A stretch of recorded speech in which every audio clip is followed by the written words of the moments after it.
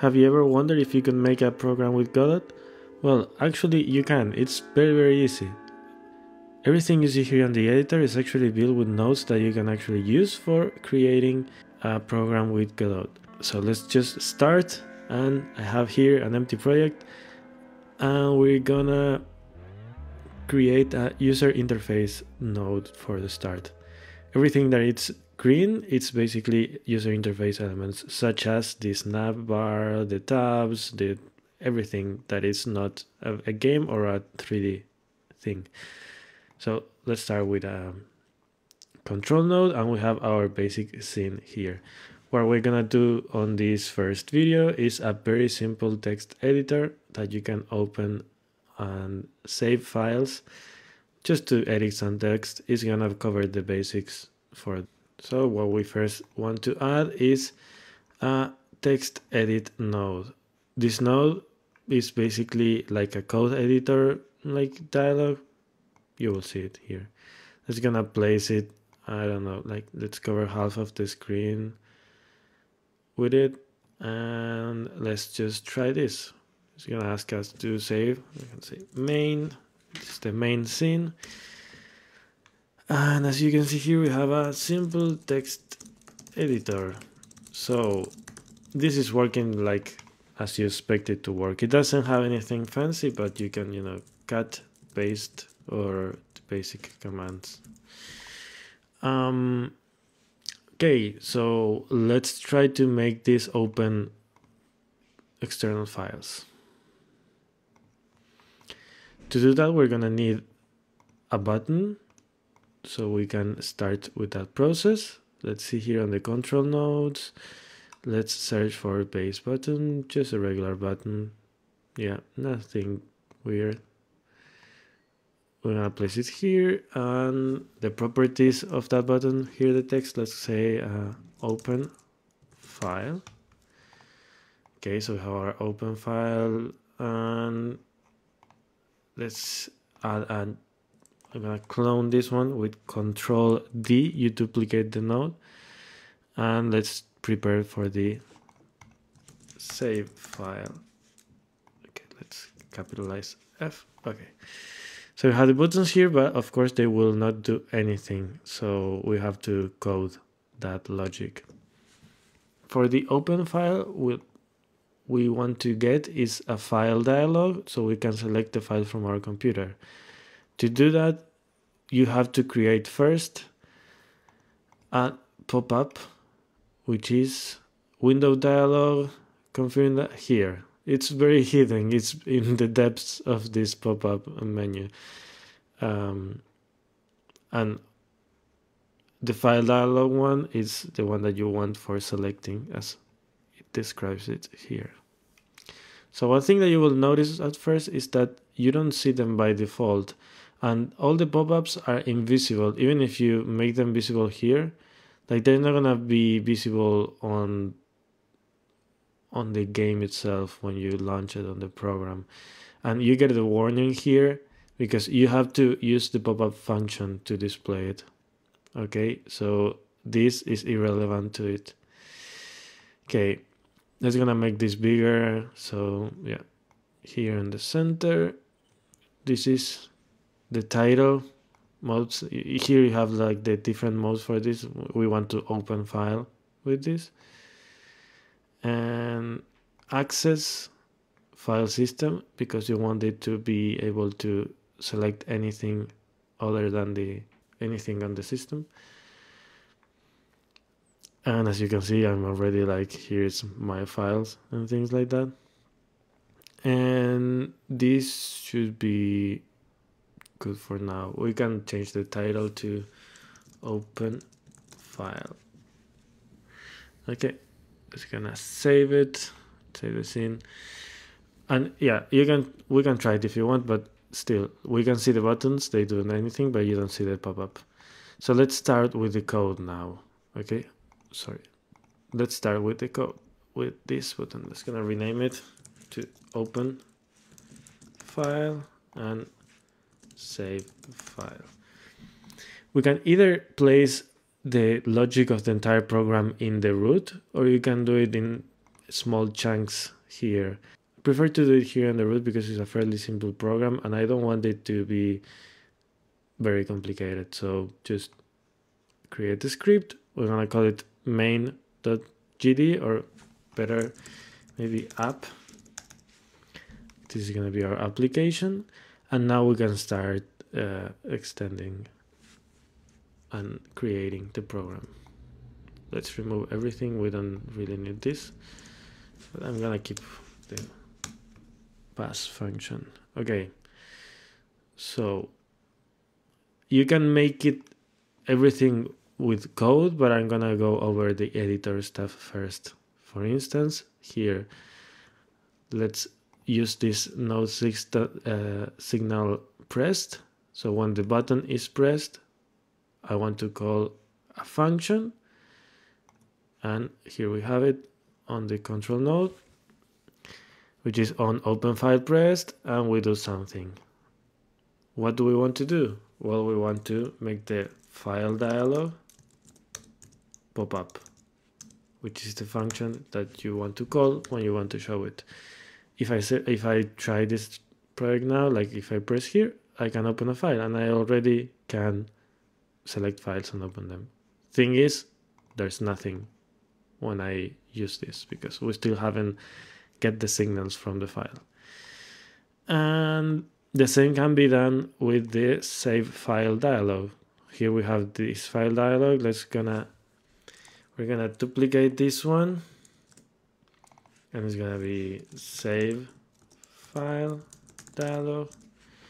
It's gonna swap the things that we want. Here, instead of open file, we want to use the save file, and the title is gonna be save a file. Okay, so we have it here as well, and let's gonna do the same with this button. Button press, we connect the signal to the main one, and we call the pop-up function for that window dialog thingy. Okay, now what we want to do is that when we open the file, we want to get all that text string here on this text edit node. So how do you do that? Well, if you go to the file dialog and the node, you have the file selected or directory like selection. We want the file one because we are getting only text files, and we're gonna connect it to control. So here this will trigger when you select that. To confirm it, you can, for instance, print the path, and you will see that once we select a file to open, like for instance this app.gd, we get here the full path of the file that we open. So we're gonna need to search for the file class and get more information on this. This class is for doing everything related to file opening, saving, reading, whatever you need to do. So as you can see here, there's a function which is open, and this open function, which, let's go to it, open, it needs two arguments. One is the path of the file that you want to open, and another one is the flags.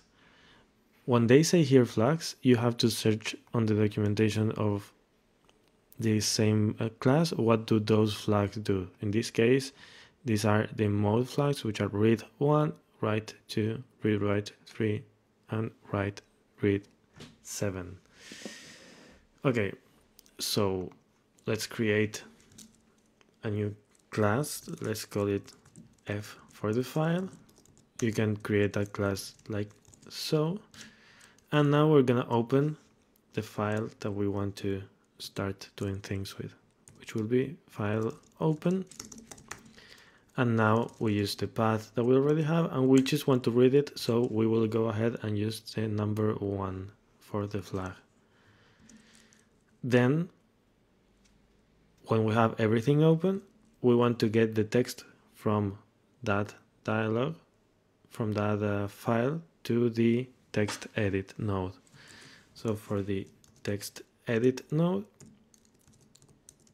the variable text we're gonna save it to, and now you can use an inbuilt function which is f.getAsText. This will read the file that we already opened and is gonna read it as a test string, and we're gonna set the value of the text edit to that string. Let's try it out. Let's see if it works. We open a file and we select, for instance, this same script that we are editing right now, and we have it here. It should be the same as we are opening. If we want to open another thing like the project.godot, you can already see how this is working. So now let's go ahead and do the save file function.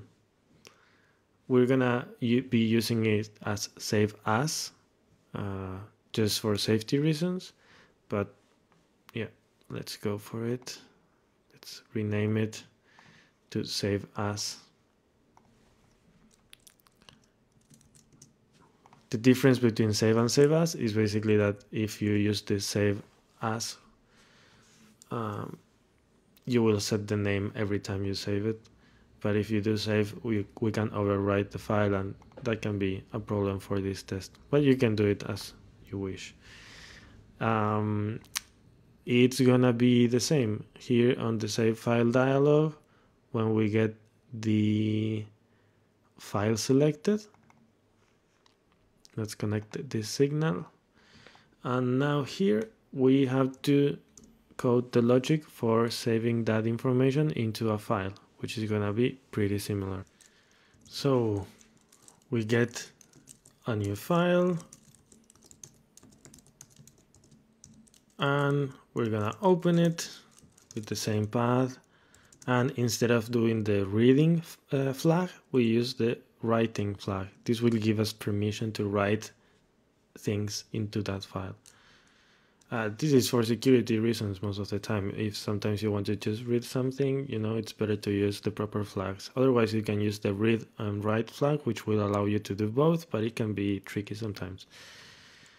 And now, it's basically, instead of getting the text onto the text edit node, getting the text from the node to the file. So how do you do that? Basically, you get the inbuilt function, which is called store.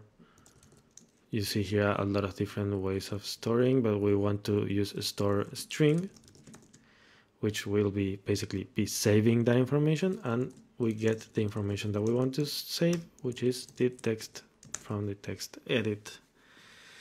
Okay, this should be enough. So let's make the test. Now, if I write hello, this is a super nice text editor. Okay, we have here our super nice text editor, and we're gonna save it as hello world that super awesome super text editor. This is our file extension. Okay. You can write whatever you like here, doesn't matter for now. Okay, and it should be saved. Let's see. Let's gonna close everything, start it all over again. Let's try to open it. Here it's our file, the file that we created before, and yeah, we can save it. Okay, let's see that we want to modify something. We delete everything, we do the numbers. It's gonna save it. You can select here, everything works as you intended to, even like the file exists. Do you want to overwrite? Yes. Okay. So yeah, we ended up with a very basic text editor that can open files. You can save them, modify things. Now that you can even like create your own code here if you want to. Let's see, that's gonna overwrite this code. Let's see. Yeah, you see the changes are working here. So you have everything you need for that basic purpose. And you only needed a few signals, a few nodes, and yeah. For the next episodes, we're gonna cover other stuff that are really relevant. But if there's something that you want to see, please remember to leave a comment. And you can reach me anywhere on Twitter, on Reddit, here on YouTube. And yeah, thank you for watching, and until the next one.